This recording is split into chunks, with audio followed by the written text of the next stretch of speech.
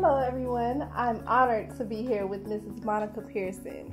As an Atlanta native, I grew up watching her with John Truitt as well as Jovita Moore, and just growing up in the Atlanta area, that was all I knew. 37 years in the business, there's something that you're doing that everyone else is not doing. I love the atmosphere here, and I love what you all are doing in the public service area, actually producing spots for community groups and making a difference. So you all are learning how to do your craft, but more importantly, you're helping your community too.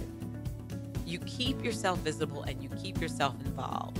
And as long as you do that, people keep you front of mind, which helps you to remain in that position for a long time. As long as what you're doing, you're still doing it at the same level while being involved in the community. Be passionate about your calling, your career, your work.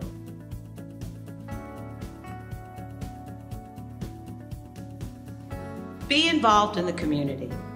Volunteer, serve on nonprofit boards, participate in career days. Really successful people have characteristics and traits, no matter what they do, that cause them to be successful. My best advice is to practice what you say you want to do. We are communicators. Because when people get to know you, then they like you or dislike you, but at least they'll know you. Because of our color, our gender, our upbringing. Your field, ladies and gentlemen, is communication. Continue to educate yourself through reading, writing, traveling, and educational opportunities.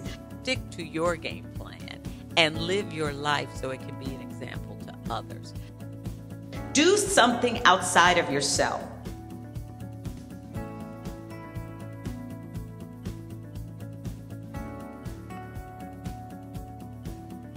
Don't be sharp, don't be flat, be natural.